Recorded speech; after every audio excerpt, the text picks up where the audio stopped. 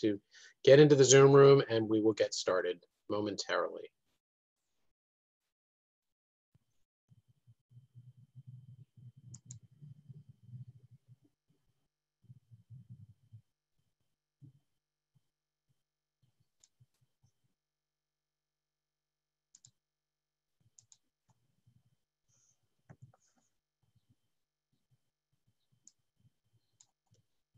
Good morning to those of you who are joining on Zoom. If you'll just give us a moment, we'll wait for everyone to enter into the room, and we will get started momentarily.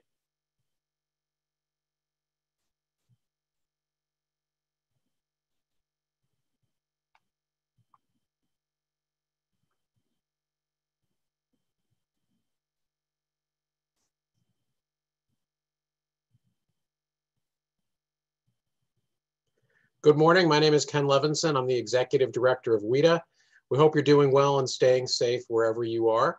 This is our 16th webinar since restrictions on meeting in person went into place in March.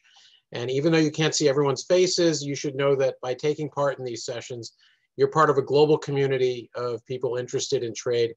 We've now, with today's session, had over 5,000 participants on these Zoom sessions since March from over 75 different countries and 36 US states. Last week, we started a new tradition, calling out the names of a few people who are on the session, just to give you a sense of who you are in community with while you're here today at the WITA Zoom. So welcome today to David Salmonson of the American Farm Bureau, Susanna Choi with Aramco, Ambassador Robert Hollyman of Crowell and Mooring International, Crowell and Mooring International, and Isabel DeWolf with the Washington State Department of Commerce. Welcome to them and welcome to all of you.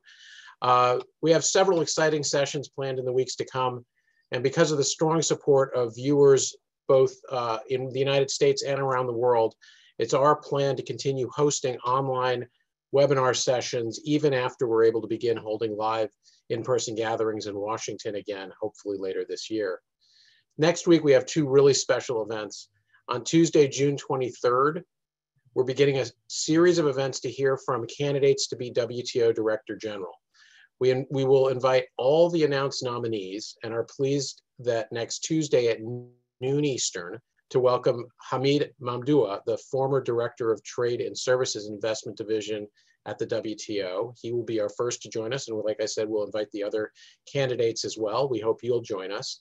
Also next week at our regular Thursday time, we have a special presentation of Americans' attitudes towards reopening the economy, which has major implications for American businesses, workers, and trade largely. Several of us have seen the presentation, and it offers a fascinating glimpse at the views of average Americans thinking about reopening, and we hope you'll be able to join us. If you're watching this on Zoom, after discussion among our panelists, we'll open it up to questions. There's a Q&A box on your Zoom screen you can use to ask questions. We'll try to get to as many of those as we can. You also, if you registered on Zoom a few minutes ago, you should have received an email with the biographies in today's event program, so we won't have to go into great detail on the biographies, which you should have. But I will say this, we have an all-star panel today to discuss an issue that's both front of mind and behind the work many of us are doing during these enforced shutdowns, including right now here on Zoom, and that's using digital tools to conduct business. We're going to discuss today how trade policy should not only reflect this new era, but also look to the future of trade and how policies should be developed to enable the future of digital trade and global commerce. We're delighted to welcome today Ambassador Francis Lisson, Australia's permanent representative to the WTO, Javier Lopez, one of the world's leading thinkers on digital trade issues, and our good friend Jake Colvin, who runs the Global Innovation Forum, which helps inform policymakers about both the opportunities and challenges of engaging in the global marketplace. Thank you all for joining us, and we're very pleased to welcome back Wendy Cutler of the Asia Society Policy Institute, our partner in many of these events. So thank you for joining us today, Francis, Javier, Jake, and Wendy. And with that, Wendy, take it over. Well, thanks so much, Ken, and I'm thrilled to be here again, and the Asia Society is thrilled to be partnering with WITA on many of these events. I can't believe we've done so many already. A number of these COVID events, we have taken a sectoral focus, focusing on medical equipment, medicines, and food. Well, today we're going to continue that sectoral focus and focus on the digital world. Now, COVID has had an impact on the digital world, but the digital world has had a real impact on living in the COVID world.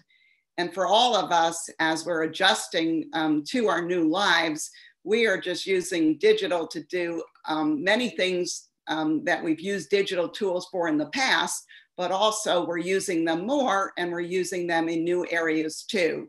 So whether it be medicine or entertainment or teleconferencing, or just doing our work minute to minute, hour to hour, we are all using and relying on digital tools.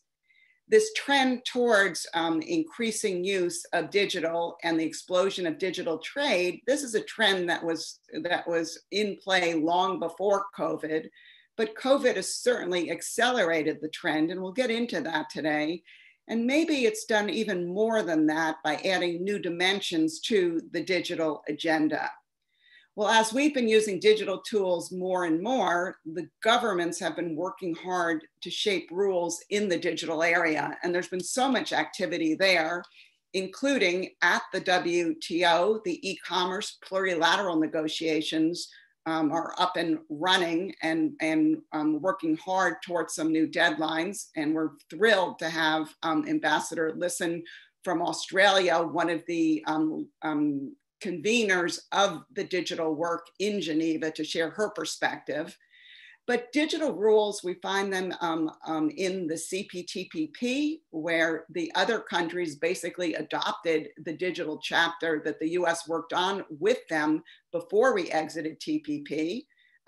Just this week, we saw the signing between New Zealand, Singapore, and Chile, and I hope I'm pronouncing this right, of the DIPA, their digital trade agreement. Singapore and Australia have a digital deal. APEC and G20 are working in the digital space along with the OECD, and Javier will tell us more about that work. And the US has been extremely active in their trade negotiations with having a TPP plus digital chapter in the USMCA in its bilateral deal with Japan. And they're also working to even expand and improve provisions on digital even further in the UK negotiations, which are now experiencing their second round of talks. These negotiations are not easy. We're going to get into that. There are lots of barriers. We've heard about restrictions on data flows. We've heard about countries pursuing localization policies. And even, you know, this issue of extending the moratorium on tariffs for electronic transmissions is still on the agenda. But I would say in the past 24 hours, the one digital related issue that's certainly gotten the most attention is DST, the digital services taxes, and we'll get into that more this morning. Many of you, I'm sure, who are watching this webinar today were glued to webinars yesterday watching Ambassador Lighthizer testify in Congress. And he made very clear that if there's not a multilateral solution at the OECD to the digital services tax issue, he's ready to retaliate against those countries who apply such a tax. So we have a lot to cover. We have about an hour. We've got an incredible panel, and I'm thrilled to be the one moderating this. So let me start just kind of with a kind of a general question to kind of get a handle of this COVID relations with digital. And I'm going to turn to Jake Colvin first. And Jake, let me just ask you, how has the COVID world kind of accelerated the use of digital? And has it accelerated in ways that you didn't anticipate? And in that respect, I know, you have some really useful insights into how small businesses are using the digital tools. So over to you, Jake. Thanks very much, Wendy. And thanks to Ken and Diego as well. So I think, as you said already, it's what COVID-19 has done is really just elevate the importance of digital tools to every business and consumer and citizen. But I also think it's created a new urgency for governments to create a policy environment that ensures that businesses and citizens have access to global digital tools.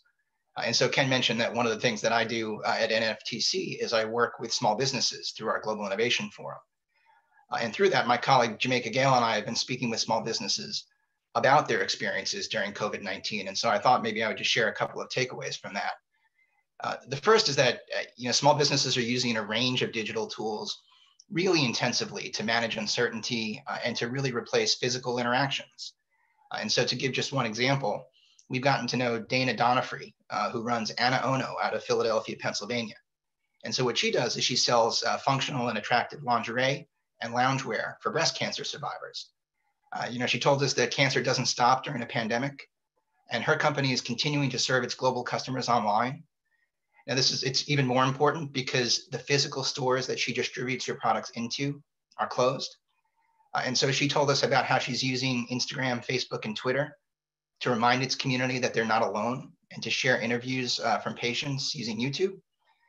And thinking about her experience, she relies on this entire e-commerce ecosystem of tools, everything from social media to Shopify as an e-commerce platform, to Google Pay and PayPal for electronic payments, to FedEx and other shipping services for logistics and delivery.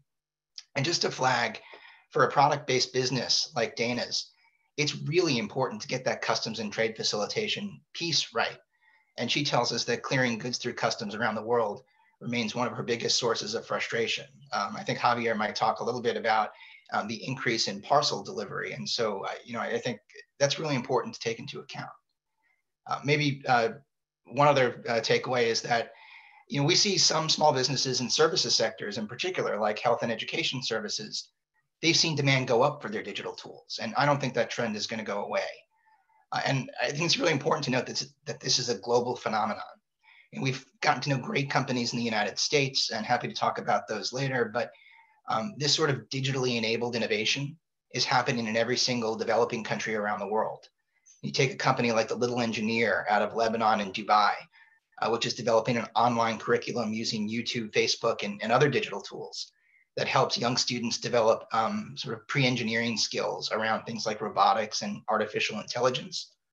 Or Portal Telemedicina in Brazil, who's partnered with Google to build a remote diagnostic surface to detect diseases, and is now using the algorithms that they developed to detect signs of COVID-19 in Latin America and Africa. And so I think these kinds of demands for those services, as well as for sort of omni-channel retail that support local businesses that will never have an international customer, that sort of thing's not going to go away anytime soon. So I think maybe I'll stop there. Well, that's great and great opening. Javier, maybe I can turn to you. I know that you personally have been doing a lot of work on digital, but the OECD also has been really active in this space. So what are you finding? And do you see COVID accelerating a trend, or do you see new dimensions, things we haven't anticipated? And do you think this is a lasting and enduring trend? Yes, absolutely. Thank you, Wendy. And let me also echo Jake's thanks to Ken and to WITA for the opportunity to be here. Just quickly to say at the OECD, what we generally do is we're kind of in the business of providing the evidence base that we hope enables countries to navigate these new circumstances. And in that context, we have been doing some work trying to see what's going on. And I think it really echoes what Jake has been saying in terms of the new circumstances. So we've taken Google mobility data, for example, and using that, we can normalize it to see how workplace mobility has fallen. We see about a 56% reduction in workplace mobility 2 weeks after lockdown. We also see great reductions in mobility for retail and recreation.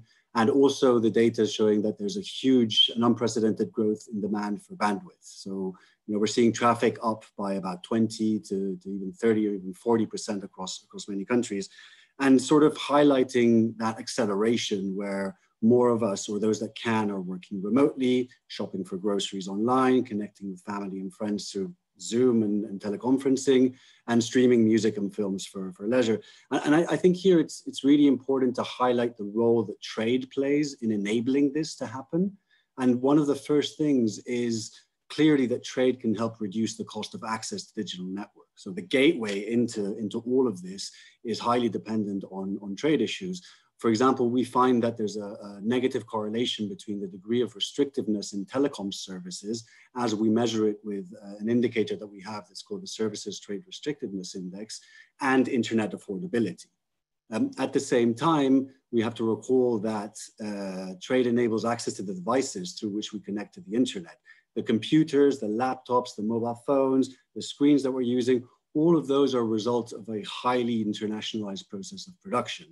And our trade and value added database shows that about 80% of the value added in those products tends to be foreign on average. So clearly, trade has a very strong role to play there, but also drawing on what Jake was saying about the ecosystem and about cross-border trade in parcels. The data that we're uncovering shows that there's been a huge demand in online orders. They're up 50% year on year in Europe and about 100% year on year up in the US.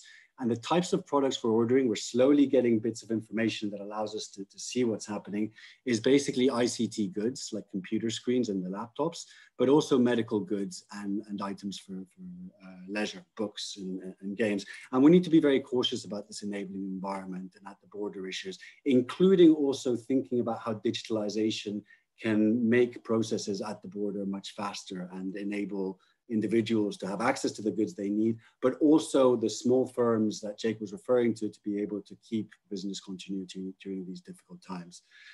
Lastly, just to say that we also need to be very conscious about digitally enabled services, which maintain the economic activities and can fast track recoveries. And here, one of the things that we've been seeing with our digital services trade restrictiveness indicator is that the barriers that affect digitally enabled services have actually been increasing. And so that's something that we need to think about. And it's in areas or in discussions that take place, as you were saying, Wendy, earlier in the DIPA or in bilateral trade agreements, or perhaps at the Joint Statement Initiative, that we can try and find ways of moving things forward in those discussions. And just last to say, I think that one of the things that's still a bit difficult for us is that this is all the trade world. But I think being able to benefit from digital trade and from the opportunities that I highlighted earlier is also dependent on trying to sort out digital divides. I think that people need to be instructed, or people need to have greater access to the digital networks. They need better skills, and also we need to think a bit more carefully about trust. But certainly going back to your point, digitalization or the digital transformation has accelerated. And I think that really highlights that the discussions on digital trade now are more important than ever. That's really helpful. I think a lot of people who before COVID, who weren't as reliant on digital, now realize how this is the new world. And it's really, it's accelerated my use in the way I conduct my life for sure. I think you really laid the groundwork for how important it is for governments to help shape rules in this area, and in order to get like the benefits of digital, probably to reduce barriers to this area, to this sector. And this is a great segue to turn to Francis, as Australia, along with Singapore and Japan, are leading the plurilateral effort in the WTO on e-commerce negotiations. Just this week, the Ottawa Group, a group of medium-sized countries, has called for the OECD, for the WTO work to be prioritized and accelerated, and even asked for a draft consolidated text by the end of this year, I think. So let me ask you, Francis, where do these talks stand? Are meetings being held virtually, and can meetings be held in person soon? And what are the prospects for success? Because a lot of people think that, you know what, there's so many hurdles here, there are too many countries, and the WTO moves too slowly. So over to you. Thanks very much, Wendy. And I'd also like to join others in thanking Ken and Diego for inviting me onto this panel today. As you say, there's 84 WTO members now who are part of the Joint Statement Initiative on Electronic Commerce. And we all committed at the beginning of last year to start negotiating for a high ambition outcome in these areas, recognising that this is such an important and growing part of trade. Now, the intention was that about now we would be finishing some very intensive negotiations and coming up with a consolidated text to give to the ministers in Kazakhstan at MC12. Of course, that wasn't to happen because of the COVID pandemic. And we've had to adjust as everybody else has done. So what we've been doing is making sure that work continues, because as you say, this is only becoming more and more important, and more countries are realizing how important this is, particularly for their MISMEs, not just for big companies. So we've tried to keep that work going in an informal setting, but recognising that many have been preoccupied in the last few months. We think, though, it's really important that we get everybody back now. The digital tools to negotiate are becoming a bit more familiar to people. So we've had one meeting, which was more of a process meeting, but we've got two what we call plenary sessions scheduled for July, where all those who are working in small groups are going to report back to the big groups on how they're going in finding convergence in their proposals on particular parts of the text. So work is going on, though we are, of course, very sensitive to those countries who can't participate right now because they're going through a very difficult time. What is clear, though, is that we do need to come up with this consolidated text as quickly as we can, and we need to start thinking about when we're going to conclude the negotiations. The hurdles are very real and they're very tricky, and they're very obvious, and we know what they've been for a long time. But as an optimist, since we know what those issues are that are difficult, and they're around data and privacy, that people have been thinking about it and looking at ways to find solutions, even if they're not talking about it, and won't talk about that yet for a little while. But there is such a groundswell of enthusiasm for trying to set in place a good, transparent framework that provides for non-discriminatory access for digital trade in the same way that goods and services receive that kind of treatment in the WTO. That we have a real momentum, and it's important that we grab that momentum and keep working really hard, so that certainly up to hopefully in the next few months we can start looking at setting the time frame for getting not just the consolidated text, but also looking when we'll conclude the negotiations. So if my math is correct, about over half now of WTO members are part of this plurilateral, and I wonder if others might join. And so what I want to ask you, on one hand, there's probably a balance that needs to be struck. Like on one hand, you probably want to bring more countries in. On the other hand, are you worried as the convener that as more countries join, becomes harder to form a consensus, or that the substance could be watered down? I think firstly to join, people sign on to the statement about wanting a high ambition outcome in this area. So without being very specific on exactly what that means, there is a goal and an objective that we all have in common. Of course, we're open to any WTO member to join, and it's very important that this is a WTO negotiation. It's not a separate plurilateral that's outside of the WTO. It's a new way of doing things. It's in some ways an experiment on how we can negotiate with the willing. So we are a group of willing countries who want to negotiate an outcome in this area. And I have been constantly surprised as we go along just how flexible and willing everybody has been. And there is a real momentum and a real shared feeling that we absolutely have to have rules in this area in the WTO for it to be credible in the future. Sure, it may be that some find this difficult, but I think more and more are understanding how fundamentally important it is for their small business, for the development of their economy, and it's going to be terribly important for post-COVID economic recovery as well. So I think, as you know, as the chair, that we can use that common goal and purpose to push forward with this. Jake, maybe I can ask you, what priority is the business community attaching to the WTO talks? And do they have a plan B if in fact these talks go on and on without a successful conclusion?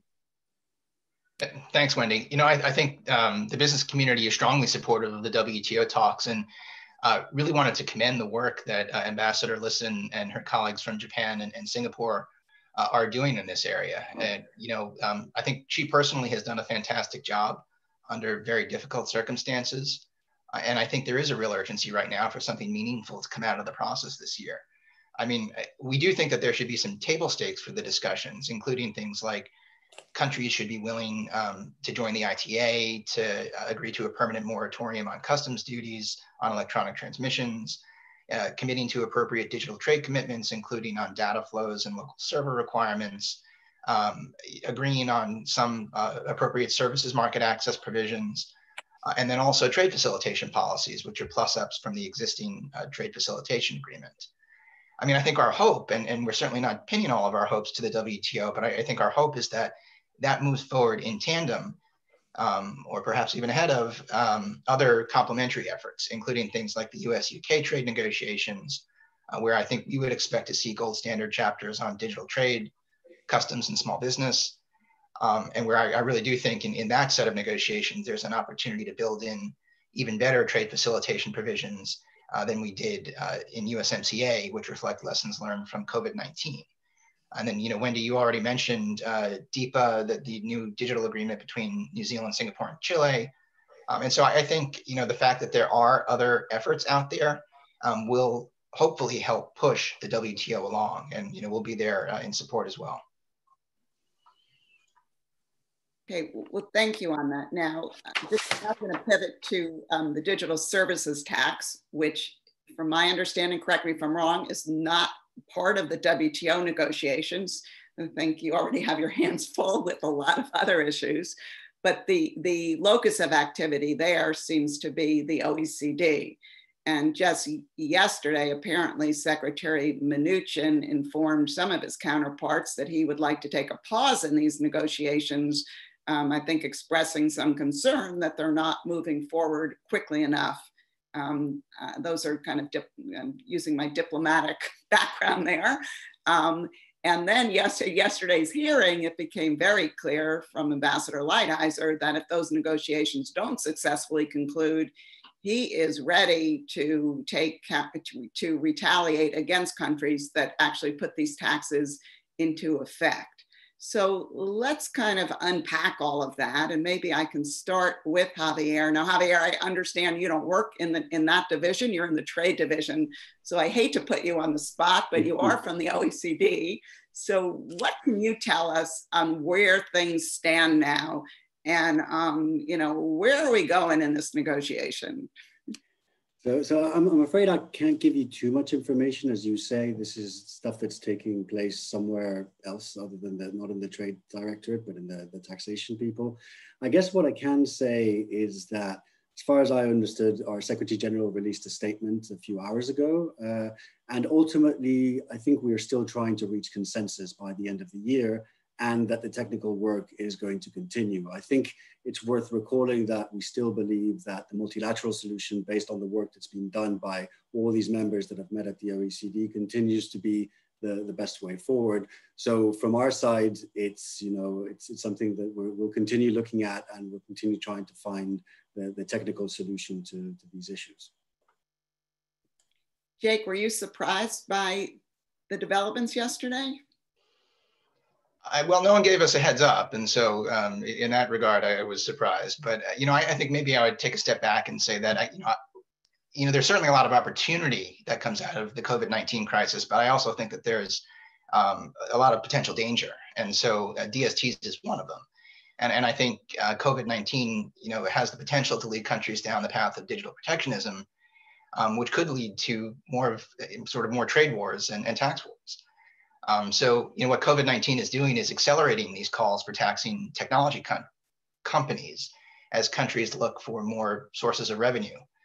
And so you've already seen a number of countries adopt or propose these unilateral digital services taxes that you mentioned, Wendy: France, UK, India, Indonesia, Turkey.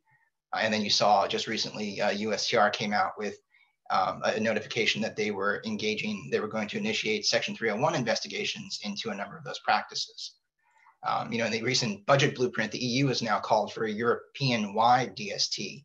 and a separate single market tax that would fall disproportionately on American businesses. For me, it seems like exactly the wrong response at a time where these digital tools are a lifeline for small businesses.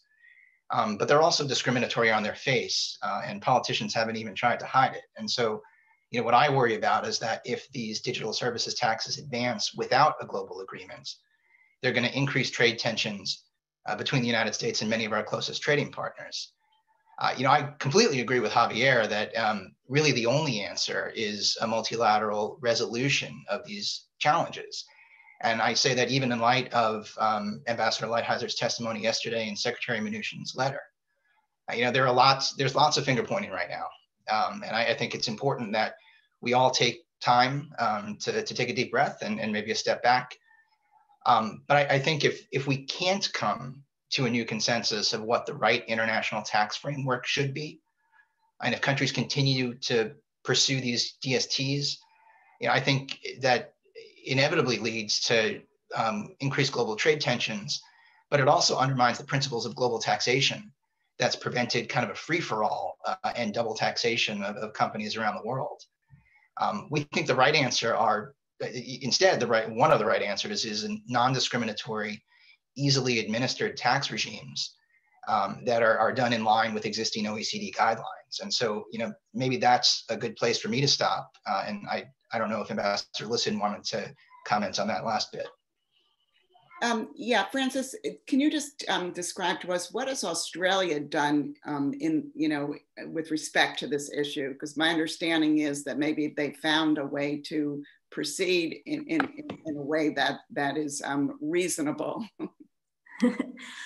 Thank you. What we've done is extended our normal goods and services tax to cover electronically delivered imports and also low value imports. So basically for covering electronic commerce and in goods and services. We have a flat rate of 10%, so it's applied to domestic as well as imports. It's completely non-discriminatory and it's collected by the vendor.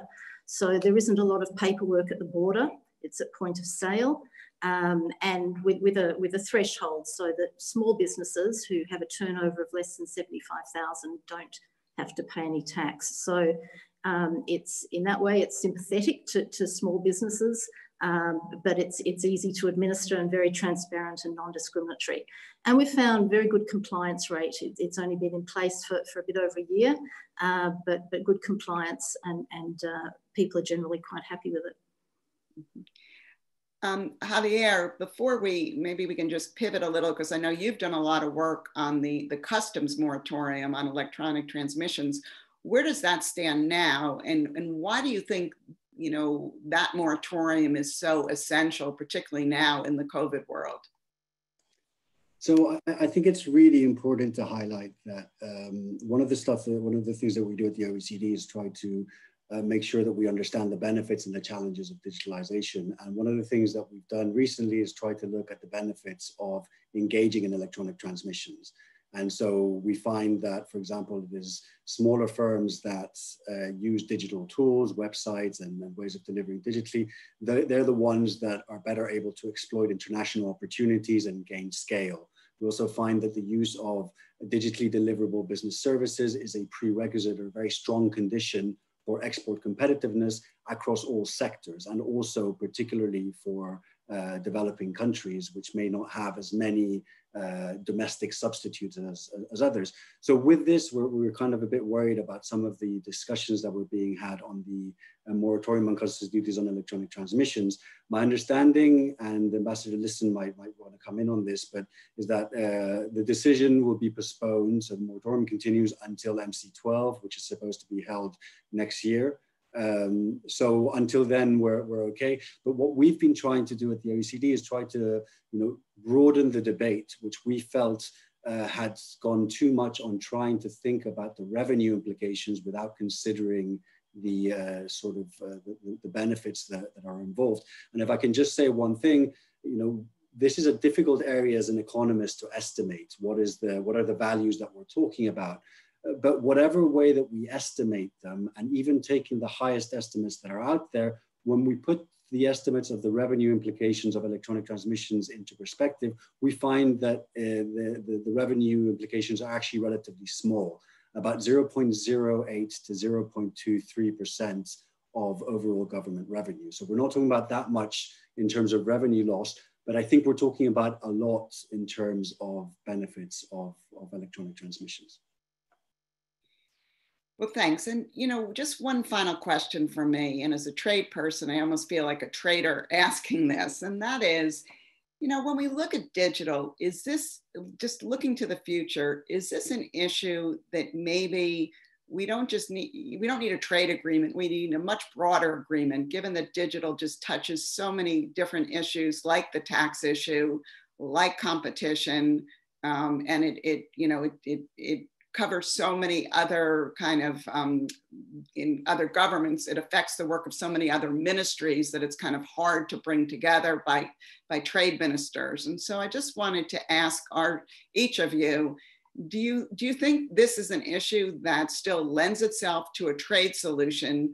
Or do you think as we look to the future, we may want to think, just take a fresh look and see if there's a different way to approach this issue? Frances, I'm going to start with you. Thanks, Wendy. I think a trade solution is part of the solution on digital trade. It's important that the trade aspects of the digital economy have the right framework and the rules-based system behind them. That's really important, as I was saying before, to set up a framework that's transparent and non-discriminatory. And that's extremely important for all traders. But as you say, there are many other aspects to this, and some really interesting and important ones around patents and intellectual property, and things around ethics and artificial intelligence. There's certainly a lot more work by a lot more organisations, I think, that needs to be done to properly look at all the issues around the digital economy. But from our perspective, we see that having some structure around trade in this area is really important step and part of the bigger solution. Jake, what do you think? Sure, thanks.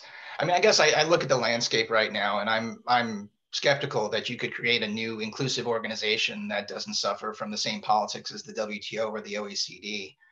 So, you look at a country like India, where the government emphasizes the benefits of digital import substitution, slaps a discriminatory tariff on or digital tax on global industry, and won't even commit to a bilateral dialogue with the United States on digital. And it's hard for me to see what good creating another institution would do. I feel like the fault lines would sort of line up just as they have at the WTO.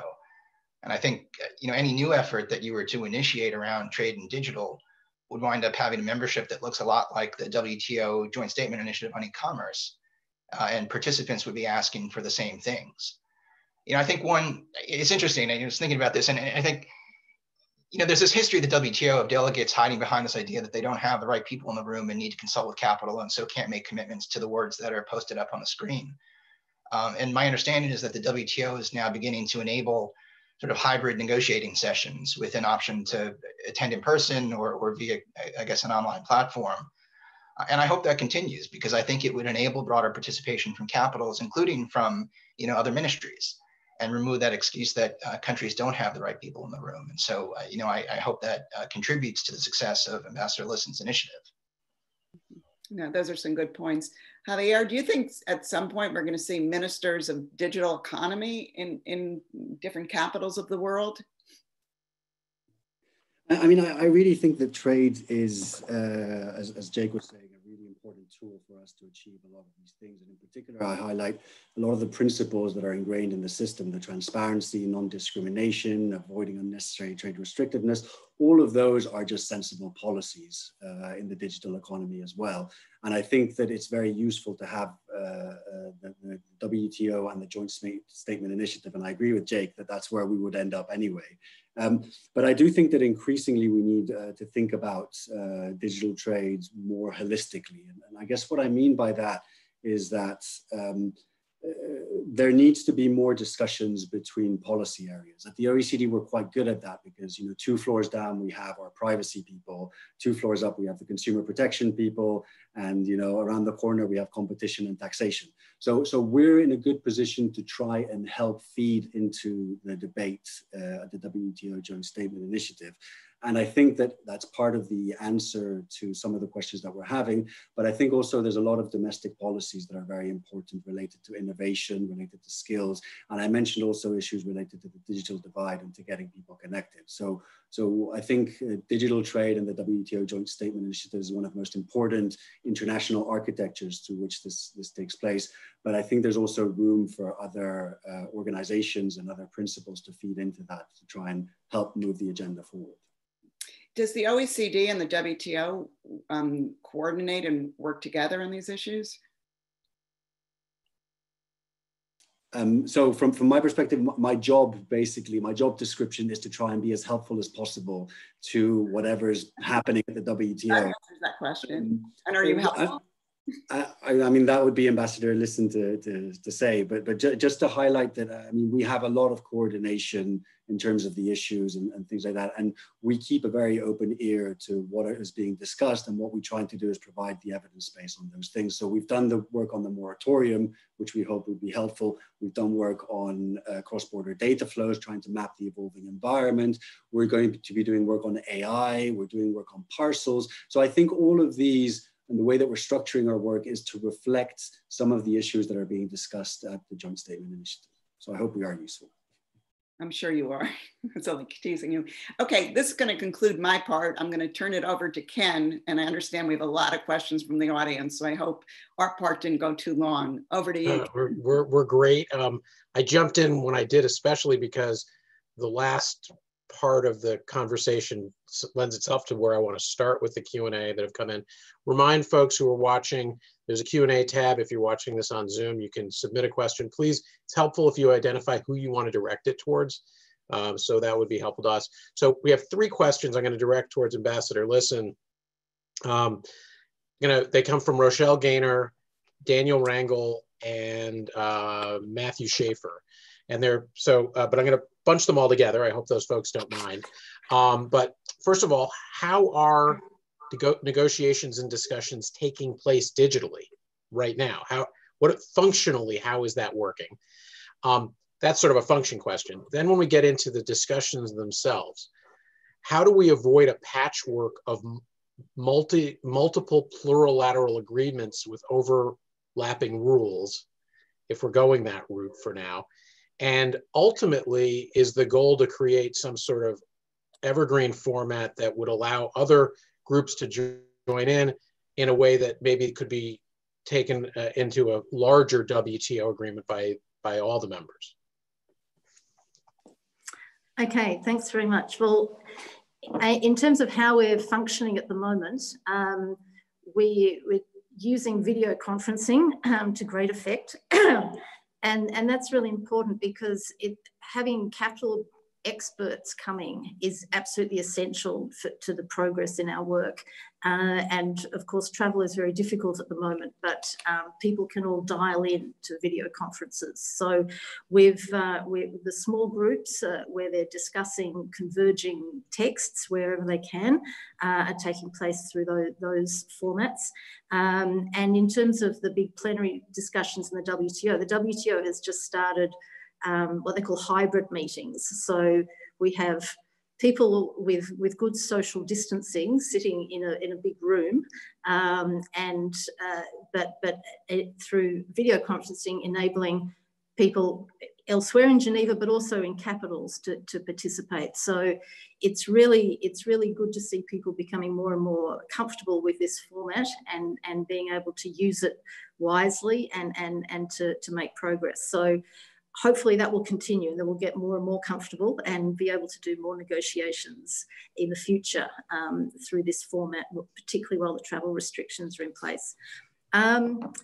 How do we avoid overlapping? Well, I think that's the point of what we're doing. There's a lot of FTAs and we started off by, in our discussions, by comparing everybody's FTAs with each other to see how they were dealing with electronic commerce issues and seeing where there's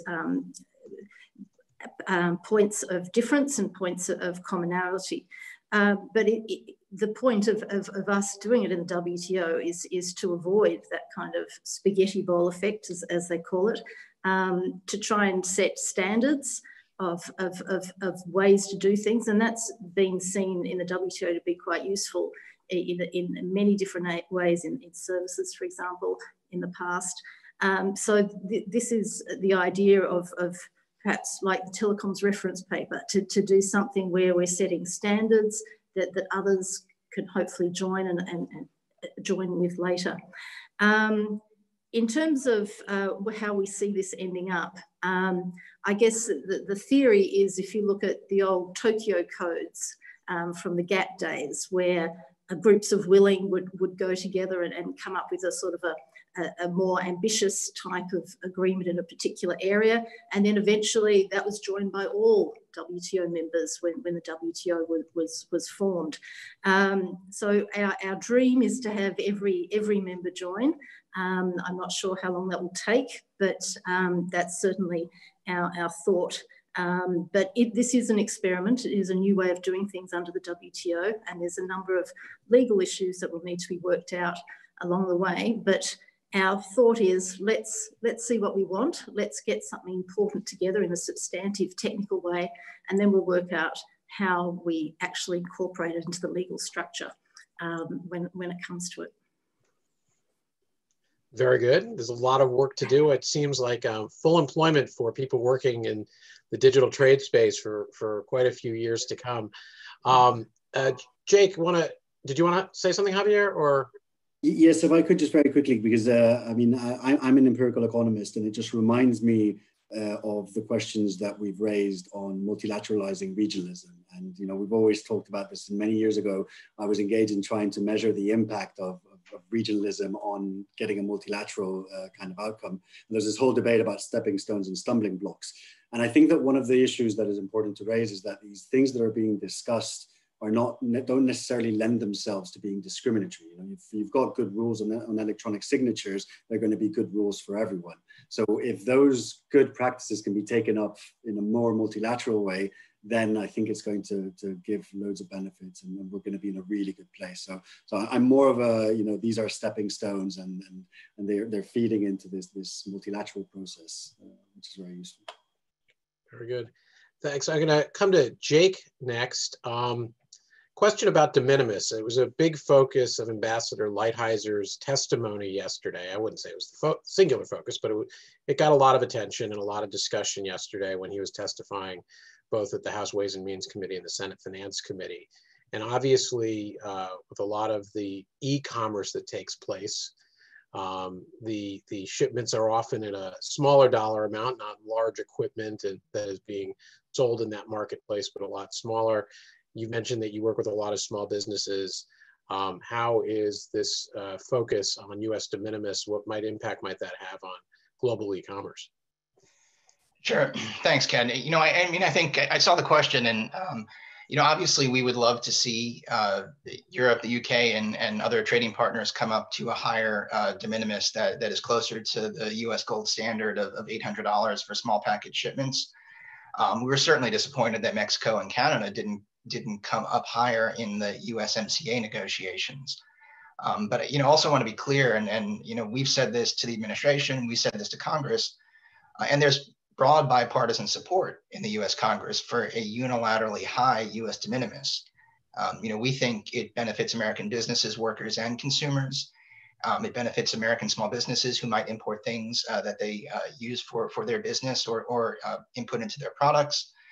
And it reflects the desire of Congress, who in 2016 passed this TIFA Act, which raised the US de minimis threshold from $200 to $800. So, you know, I think I understand the administration's sort of allergy to a unilaterally high US de minimis that is not reciprocated by others. But I think some of the solutions that they proposed or that are sort of kicking around town in terms of, you know, having a de minimis that is sort of equal to or changes for each country around the world is just unworkable. I also think, you know, there have been concerns that have been raised about sort of the methodology for shipments and circumvention and security and IP theft concerns. And I saw there was a question about IP. Want to be clear that the methodology for how a shipment is declared for clearance, whether that's de minimis or informal entry or formal entry, doesn't compromise security or accountability. CBP, Customs and Border Protection, they make these sorts of admissibility decisions for all shipments, regardless of their value. And they inspect and intercept shipments across all value ranges, whether that's de minimis or informal or formal entry. And in fact, lowering or eliminating the de minimis threshold could in fact undercut efforts to target opioids and other illicit shipments by requiring CBP resources to flow towards low risk de minimis goods. Thanks for helping us understand that a little bit better, Jake. I want to come now back to Javier, if I may. The question, and it goes to, this is actually not directly, I think, everything that the OECD is doing, but a lot of the things I think you've been thinking about as one of our, as I put it, one of our leading thinkers on the nexus of digital and trade.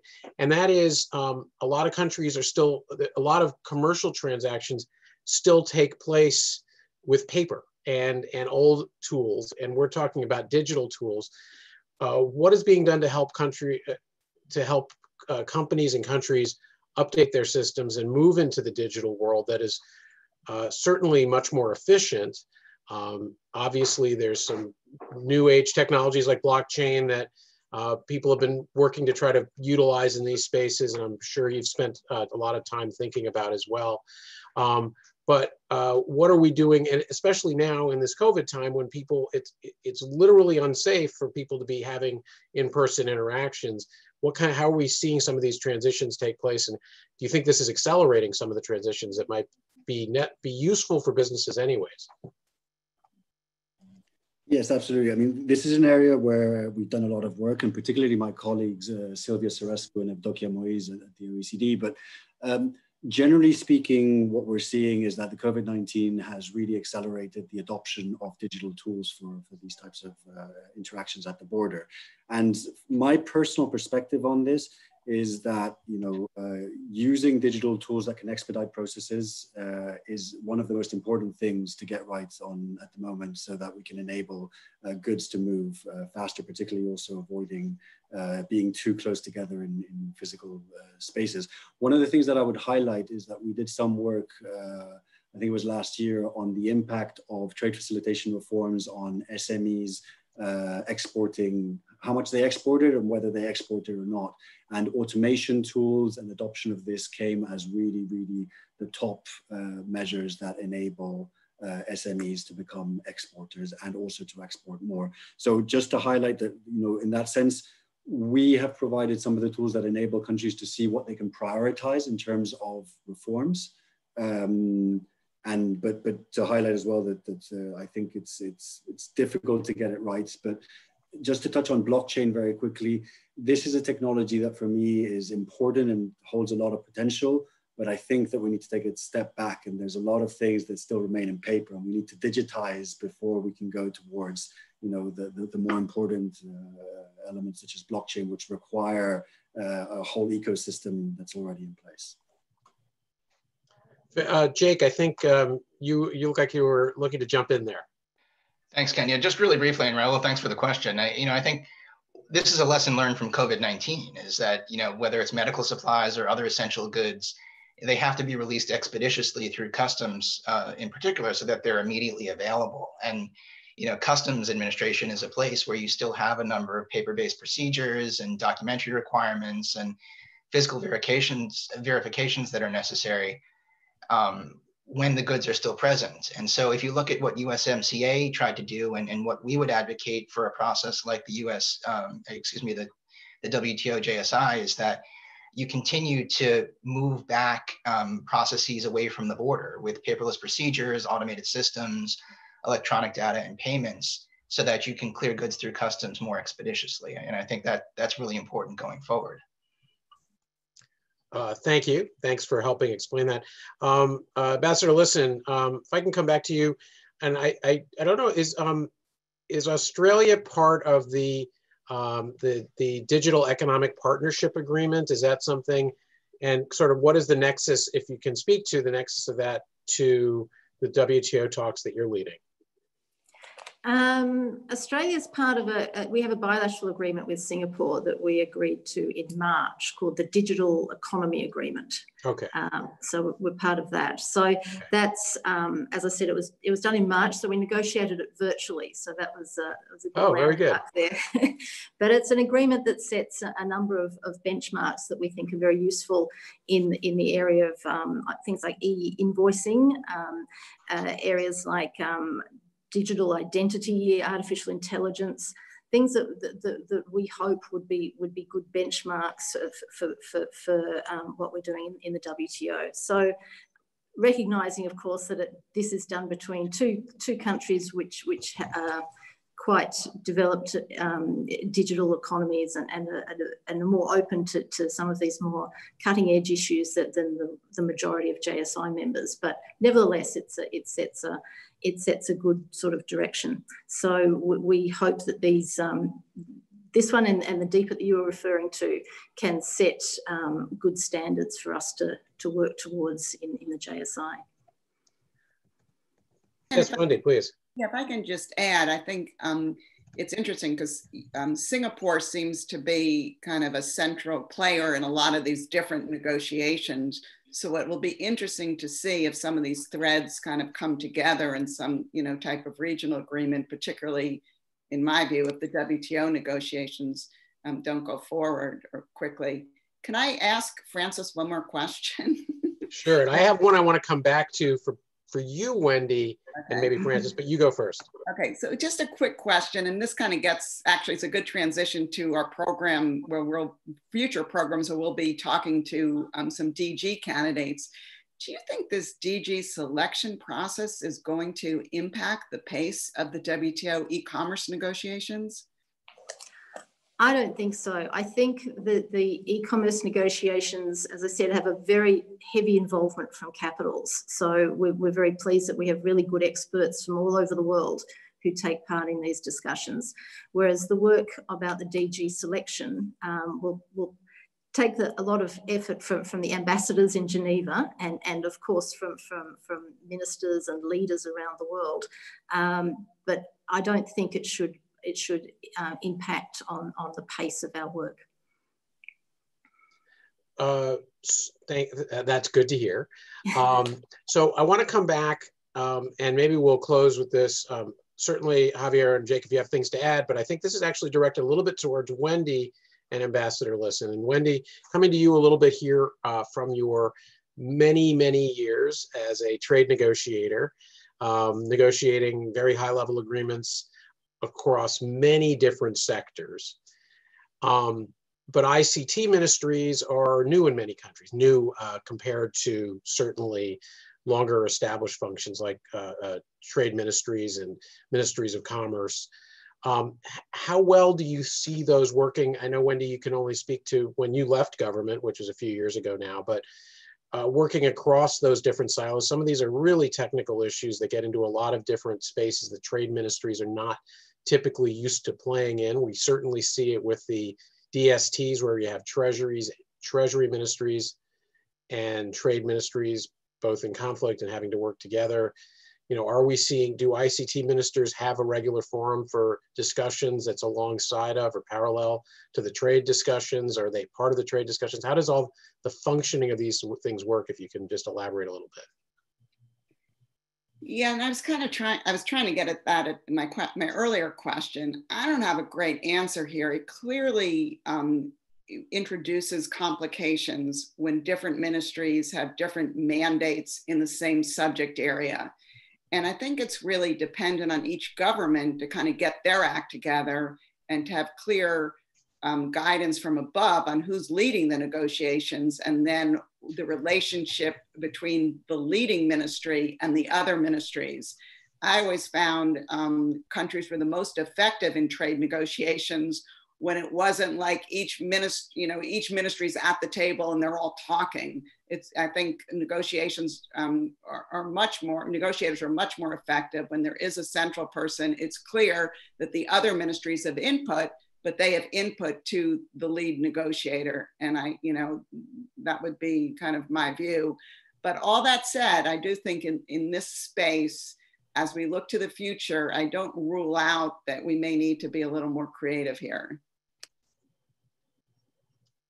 Ambassador, listen, any thoughts on your work? I'm going to just make a personal reference. An old friend of mine is Julie Inman Grant, who is Australia's e-safety commissioner.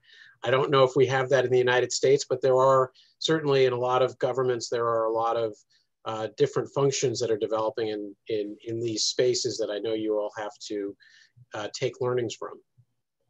No, that's right. And Wendy's absolutely right that there's in each government, there are so many different portfolios who are very interested in this new area from all different angles. And as you say, the more coordinated you are, the better you are at being able to negotiate internationally. So many countries are still trying to get their act together at the moment. You can tell the ones that haven't yet, and they keep apologizing and saying, look, as soon as we get our act together, we'll be putting in proposals and we'll be active and things, but just give us a little bit longer. So it is something we all need to catch up with so that we can find these, common ground between us. First you have to do it domestically, and then you can do it internationally. Well, thank you. Thank you very much, Ambassador Lisson. It's a pleasure to have welcomed you to the WITA platform. We have a great relationship at WITA with the Australian government. We are delighted to have you here as a participant today. Jake, as always, it's a pleasure to see you. Look forward to collaborating on many things. Javier, I've been trying to get you on the WITA platform for a long time. Finally was able to do it digitally, so really glad to have you. And Wendy, welcome back again. Look forward to seeing you next week when we interview our DG candidate. Hope everybody else joins us again. Thank you all very much for joining us today. We look forward to seeing you at our future WITA events. Thank you. Thank you. Thank you. Goodbye.